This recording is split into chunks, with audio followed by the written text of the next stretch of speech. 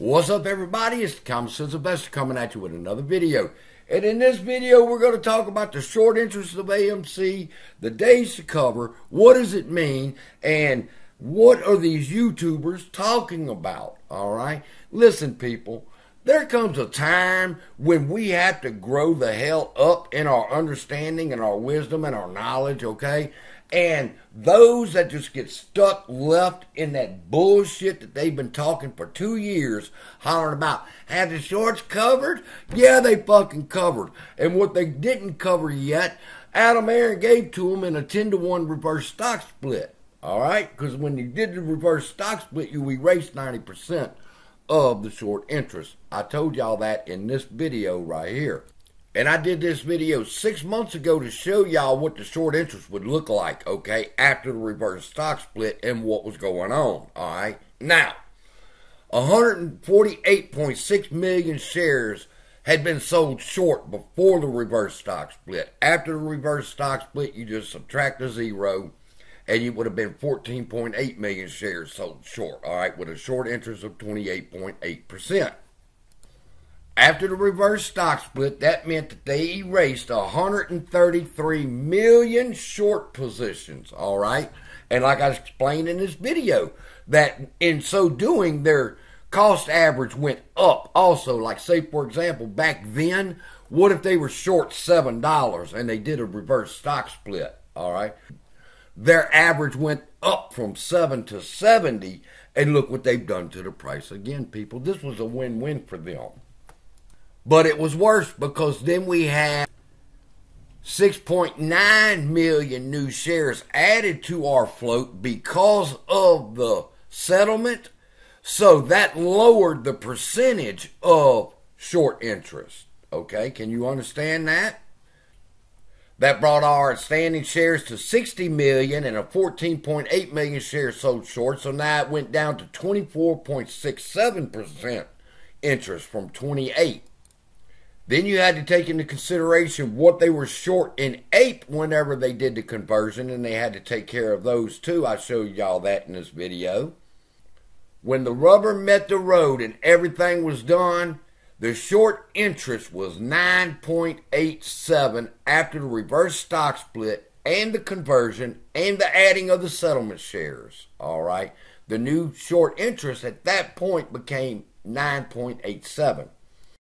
From 6 months ago, and you look at Pintail today and you see what?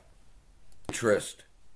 The short interest is at 9.62%, the same as it's been. All right, 1.6 days to cover. I've taught y'all what that means.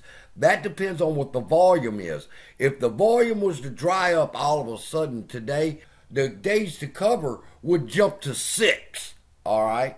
Or if the volume spiked up for a couple of days, then the days to cover would fall. All right? So these are fallacies, people, that they want you and me to be paying attention to when CSI understands the days to cover. I've showed y'all a video where one stock's days to cover was like 66 days.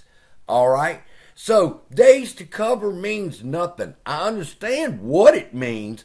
It means that's how much further the bank's getting away from their money. And the bigger the days to cover happens, the more the banks are calling saying, hey, we need our fucking money from the hedge funds. But people, it's a fallacy. Have y'all not understood after 3 fucking years of hearing this bullshit about short interest and when the short's gonna cover, and people put out videos talking about 3 million more shares of AMC have been sold short? What they don't tell you, though, people, is how many did they cover? They don't know. And they refuse to tell you. All they want to do is make videos to get you riled up. And I don't understand why they refuse to tell you the truth, but they're lying to you, people. Almost every single one of them. All right? Simply for a click and a view, you would mislead the people into believing that every single fucking day that millions of shares of AMC are being shorted. And that's not the case. You can't say that these are being shorted if you're not going to say what they covered. And you don't know what they've covered. I mean, okay? You'll see a YouTuber or hear a YouTuber make a comment, Citigroup is so short AMC. Oh, and they are our prime banker. And I ask them, when I get them on the phone or on a live stream or anywhere, texting or whatever, what are they long? And I always get the same response. What do you mean, CSI? You're telling me they're short. What are they long? I don't know. Well, then if you don't know if they're long, you don't know if their short position is simply a hedge. So you're misleading the people by saying that Citigroup is short AMC, and you're not talking about their long position. All right? That's misleading people, and people just refuse to accept the truth. And here's another good one. Everybody screams about why isn't it the SEC doing anything about the criminality in the market. I bring to everybody's attention, it's not the SEC's job to fix that. It's the New York Stock Exchange job to fix that. All right? They are not supposed to be letting it go on in their market. They are letting it go on in their market. They are the ones responsible. And you know what I get told? Well, maybe they're not doing anything wrong on the New York Stock Exchange. Maybe that's why the New York Stock Exchange hadn't done anything about it. What, are you fucking serious? You think Ken Griffin's got his server parked next to the server at the New York Stock Exchange and ain't fuckery going on? But they refuse to admit when they're wrong, and they refuse to look at it from a different perspective, and so they stay blind.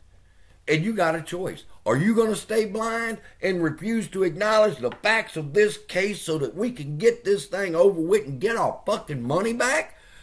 And I had a long talk with ChatGPT about short positions and shit and exactly what did that mean. And I asked him, and ChatGPT said, like you know, that it's when they sell a stock and they supposed to borrow it and they hope the price goes down and can buy it back and return a share and make a profit. Y'all know that.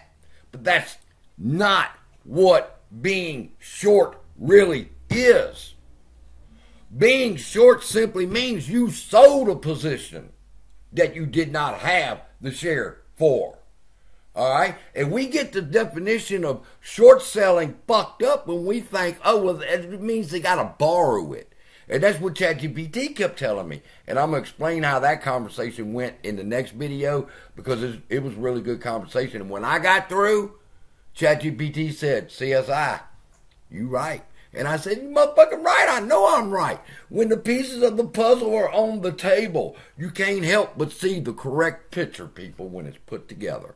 And I'm going to share with y'all what me and ChatGPT discussed, and I'm going to explain what it means to be short and why it is such a bad thing right now in our market. And it's very important, so don't miss that video. So with that, and don't forget, if you haven't already went and read the ebooks over on Amazon, you can read them free if you're an Amazon Kindle Unlimited member, or you can go to the Discord, the link's down below. Buy the bundle for $6, both books. One's on AMC, one's on GME, and I'm working on the third one right now. Love y'all, be blessed, and I'll see you in the next video.